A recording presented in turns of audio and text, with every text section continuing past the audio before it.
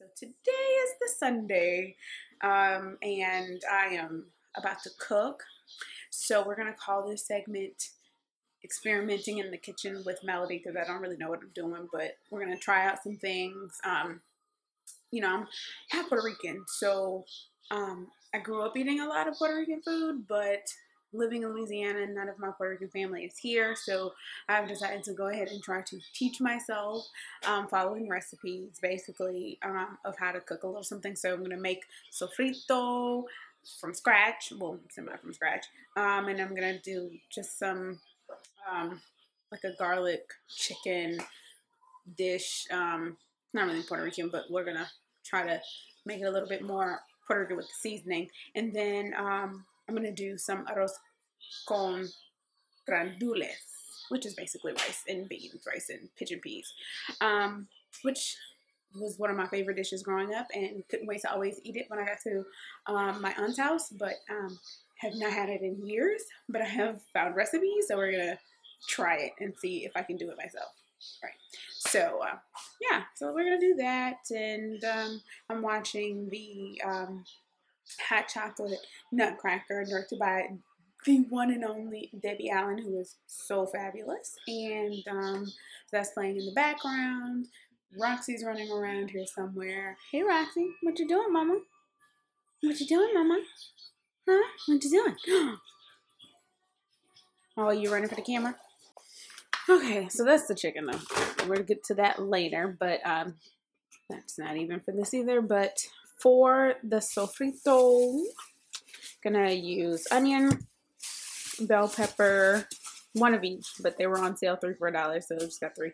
Some cilantro and some garlic. So yeah, that's for the sofrito.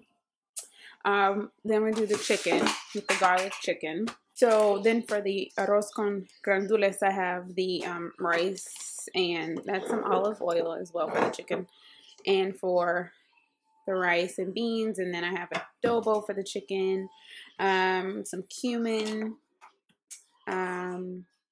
bay leaves, pigeon peas, chicken broth for the rice instead of water, and a little tomato paste, which I'm going to use for the chicken, and that, and then some, yeah, I'm just dropping stuff, but the Saison, because I'm using the one with cilantro. You can get started with the sofrito first, then we'll do the chicken, and then we'll start the rice.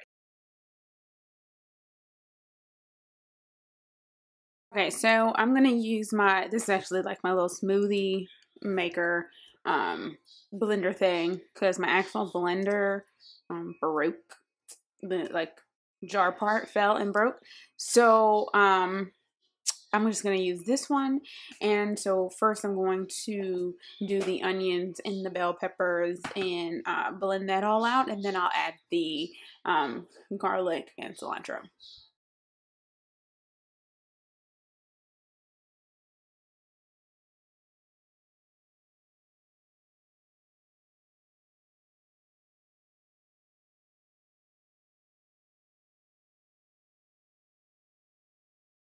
Sofrito. It smells delicious. Chicken, which I have cleaned, is I'm actually just using drumsticks. This is what, six drumsticks. It's only 2 people eating, so it's plenty.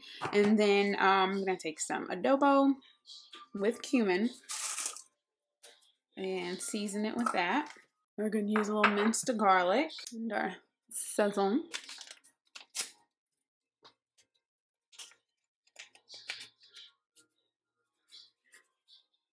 And we're gonna just mix this all together. Use your fingers. I just coated the bottom of it with some olive oil, just enough to cover the bottom. Okay, so I'm going to transfer the chicken into the pan that's already has the oil nice and warm.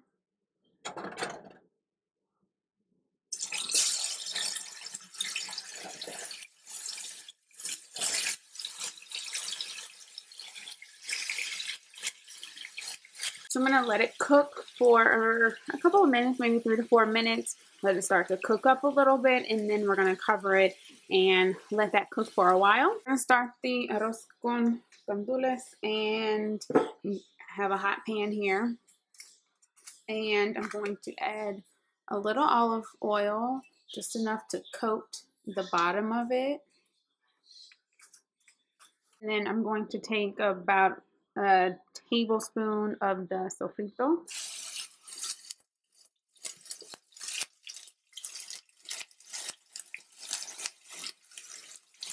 A little bit of the tomato sauce. Oh, another tablespoon. Let that cook a little bit. And we're going to add in the sazon and some cumin. So next I'm going to add the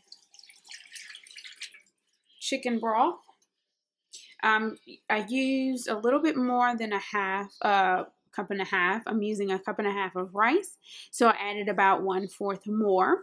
So it was right at about, it's actually just 1 can, but it was right at a cup and 3/4. Okay, now that it's got a nice simmer to it, I'm going to add the rice and the pigeon peas.